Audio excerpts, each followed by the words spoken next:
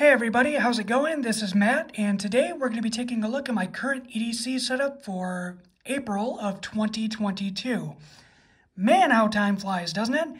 I think it's been about 2 years or so since I've done my last everyday carry update, and this is currently what I'm carrying on my person every day, with an exception of a few items and things that get changed out here and there. This is technically what I carry every single day. The one thing I don't have pictured on the table is my current everyday carry defensive weapon or firearm, and that is a Kimber Micro 9, and I usually carry that with a spare magazine and a crossbreed Super Tuck holster. I don't have it on the table simply because YouTube does not like firearms for some reason, even though as I'm an American, it's my constitutional right to carry such defensive weapon. YouTube just doesn't seem to like that. So I'm going to leave that out of the discussion or out of the table for now. And if you're interested in that firearm, just take a look online. You'll find them anywhere if you look for pictures or whatever. But it's an awesome little gun, and I'm kind of sad I can't show you. But anyway, it doesn't matter. That's what I carry as a firearm. So first off, let's take a look at my keyring setup. As you can see, things here have changed. Like I said, with everything else on the table, it's pretty much changed, but my vehicle definitely has changed. As you guys know, I used to drive a Kia Soul, a 2011 Kia Soul, and I recently upgraded to a 2017 Jeep Wrangler Sport 2-door soft top. Holy cow, I love that thing. I've went through the winter with it already, and it's an amazing vehicle. Wanted one for a number of years, finally got one. And just really happy with its performance and just overall looks and everything about the vehicle. No complaints. As long as you keep up with the service on it. But, you know, that's normal with any vehicle. This is a cool key. The reason why I have this front and center is because I changed out my traditional stock Jeep key with this guy. I am a locksmith by trade, and one of my distributors' websites had this key for sale. I decided to pick up a couple of them, and I cut this and programmed it to the Jeep. Holy cow, it's awesome. It looks like a Glock. I think that's just really, really cool.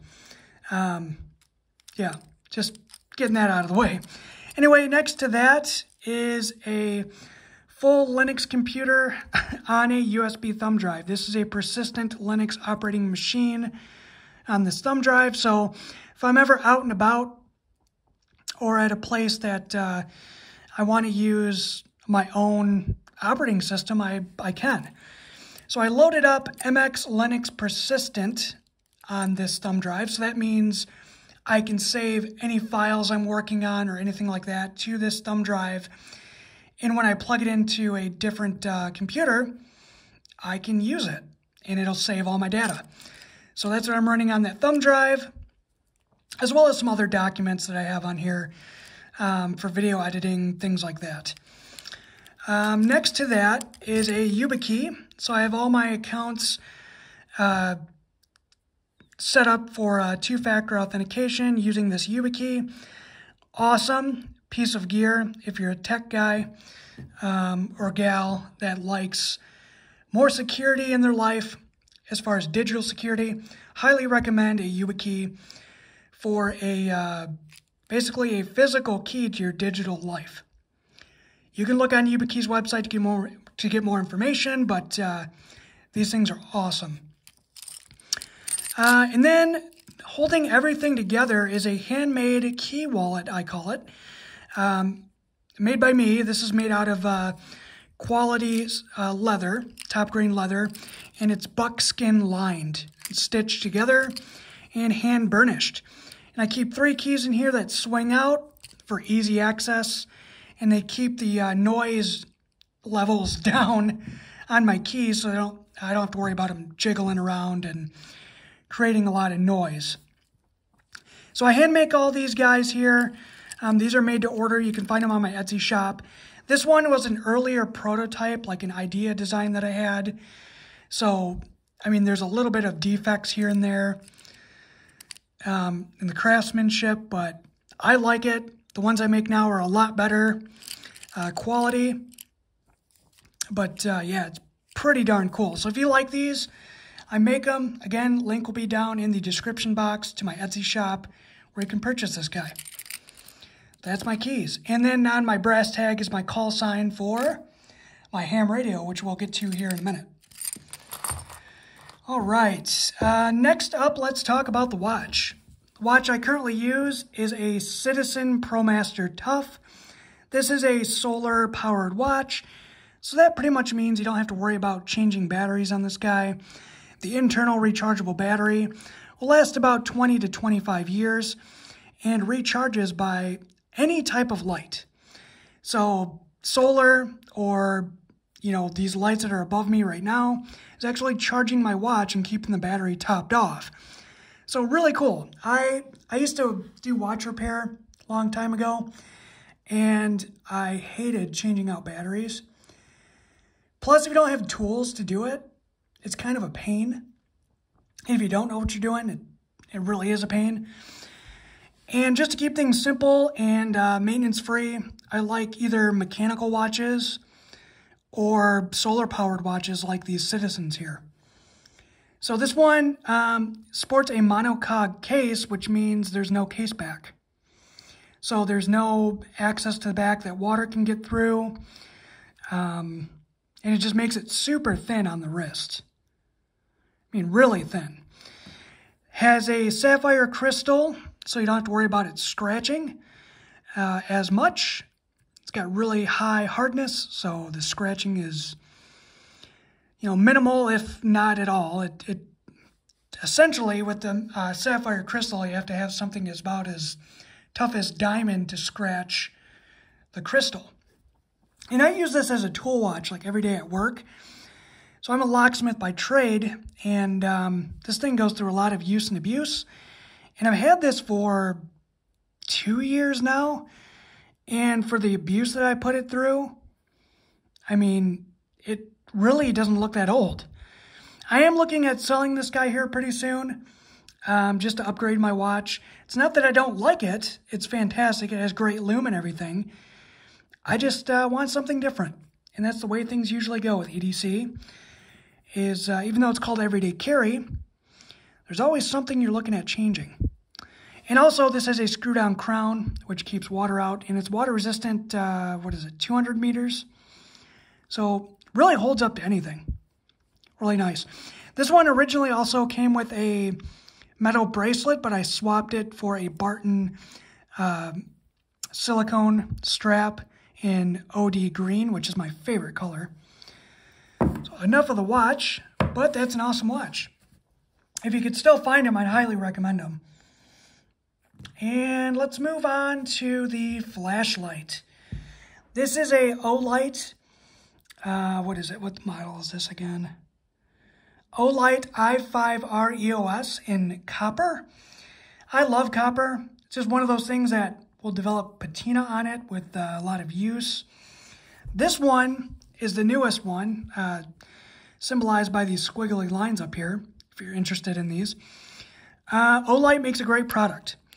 Low setting, it's 30 lumens, which is fine for a dark room. And then if you want to ramp it up, double click and you're into the highest output setting, which is 300 lumens.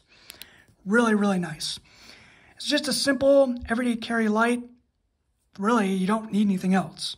It doesn't have a lot of fancy modes, just 2 modes, low and high, with a loop over wire clip or a loop over clip. So you can attach this portion to your hat, use it as a headlamp, and a deep carry pocket clip. It's also removable too if you don't like pocket clips. It's water resistant, drop resistant, all that kind of good stuff. Tail switch is nice and clicky. It'll last you for years. And since this is the upgraded version, it does come with the 1420 milliamp hour 2.4 volt rechargeable Olight battery. Looks like a normal battery, but you stick a USB Type-C charger into this battery and recharge it. Really cool. It will also run on a AA battery. So just for ease of use and carry, it's a fantastic light. Highly recommend it. If you can't find the copper, because I know these are limited edition, they do make these in aluminum, bunch of different color varieties, and they also make a titanium version as well. Moving on to another piece of copper gear is the Refine EP1 Copper Bolt Action Pen.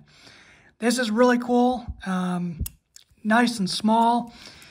It takes the Parker style refills.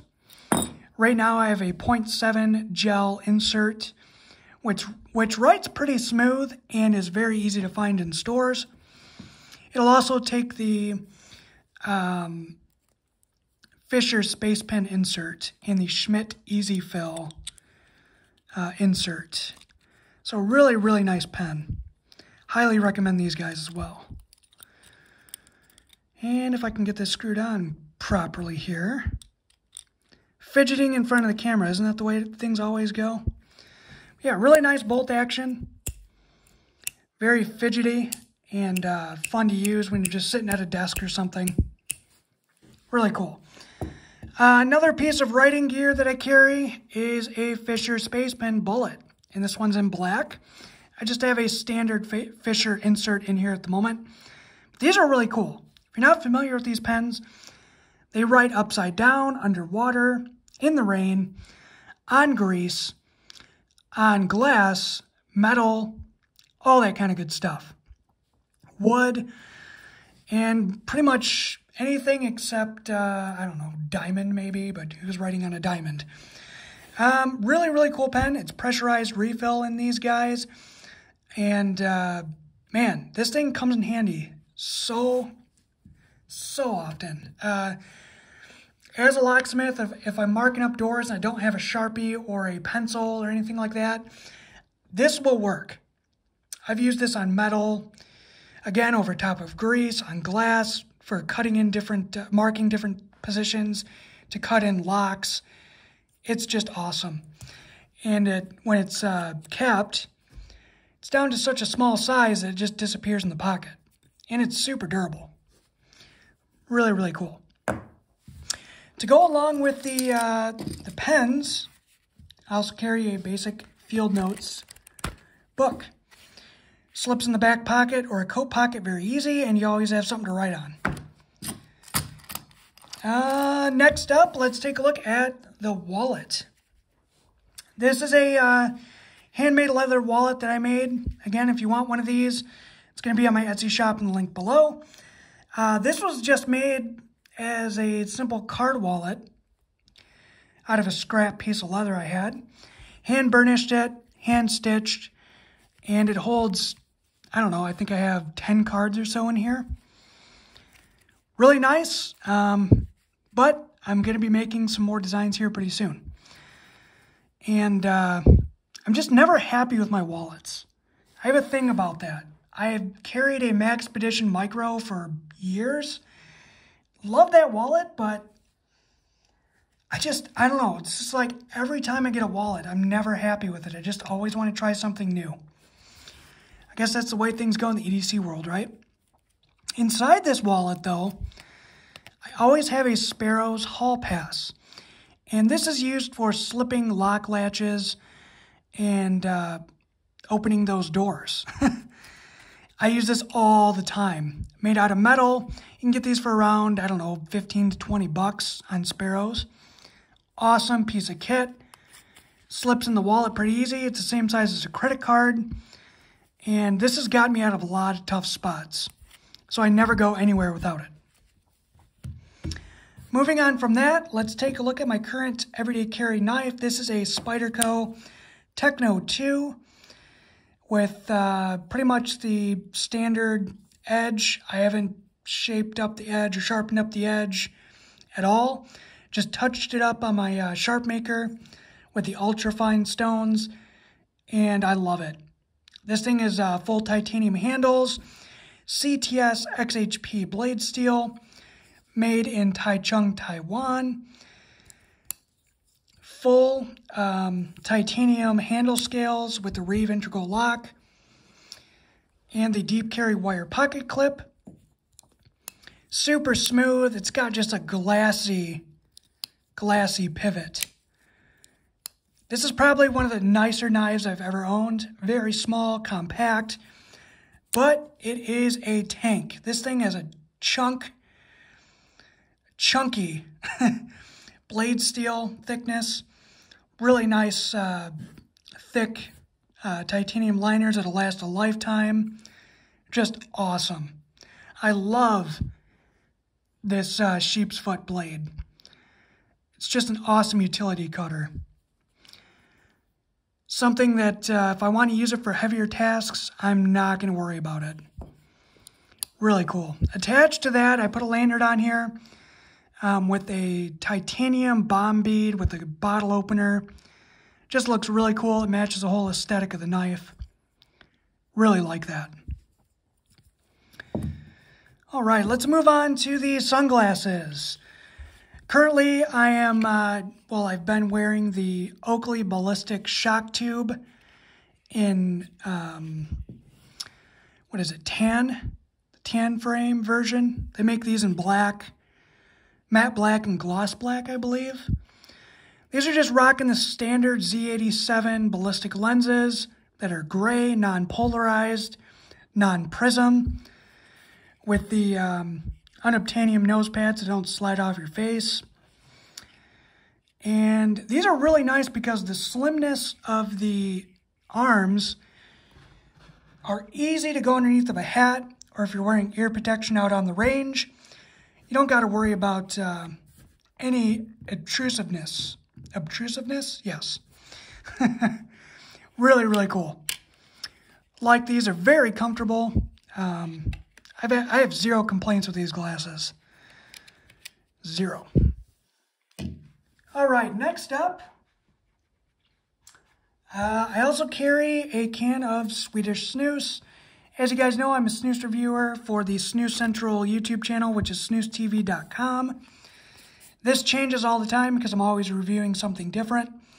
But Lundgren's Skåne Slim is my go-to snus. Something I have all the time. Great flavor on this. And if you're looking to quit smoking, this is a good way to go. 99% safer than smoking and American Dip. It's been tested in Sweden by independent scientific studies. So no gum disease, no tooth loss, no cancer, nothing like that. Really awesome stuff. Not saying it's completely safe, but it's a smokeless alternative that is way better for you than smoking. It says a lot right there. And last but not least, let's check out my ham radio. So I am a ham radio operator, and it's good to always have one. This usually sits in my Jeep or in my bag, but I usually have it on my person as well.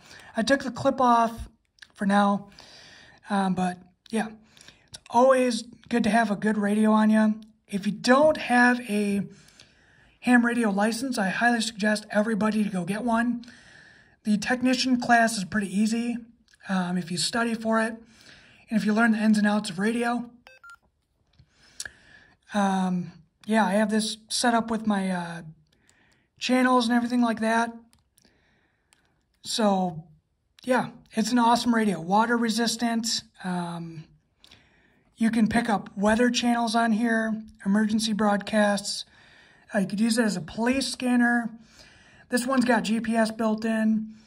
I can actually use this radio to text to my cell phone or to other people's cell phones if needed, which is awesome. Currently, I am using a Diamond SRH 77CA dual band antenna. Pretty long antenna, but it works. And it's an awesome, awesome radio. This one came out a couple years ago, but I gotta say, for what it is, it's got so many awesome features. You can use Yaesu System Fusion on this guy to talk pretty much anywhere all over the world online if you want. Yeah, there's just so many uses for a good ham radio. And I use this for weather updates if I don't have my phone on me or if it's in the Jeep. I just, hook this up and use it. It's awesome. And that pretty much wraps it up for my everyday carry. Things always change, and things will probably change in the near future. Again, looking at upgrading my watch and, my pens. Also, by the way, talking about things changing, sometimes I will carry a fountain pen. And this one that I'm also carrying today is a Montegrappa Copper Mule, to continue with the whole copper thing I got going on. This is a pen that's discontinued, sadly. But Montegrappa is a great Italian brand for fountain pens, very smooth writer. This one I have currently inked up with Noodler's, Noodler's Dark Matter, which is a black that was actually developed and used during the during World War II, when they were constructing the atomic bomb for the first time. So this ink that's in this pen has a lot of history. And that's a story for a different day if you're interested in it. But yeah, originally the ink that I have in this pen was used in the Manhattan Project. So a pretty cool piece of history. And a really nice pen. I carry that in a Galen leather pen slip. And I'm actually making some of these too. So check my Etsy store. Again, links will be down below if you're into fountain pen stuff, because I will be making some pen slips, as well as wallets and key wallets, and a lot of other cool stuff too in the future. So anyway, guys, that's going to wrap it up. Thanks for watching this video and checking it out. I really appreciate it. If you haven't done so already, please subscribe to the channel and drop some comments down below on what you're carrying. See you guys on the next one. Thanks for watching.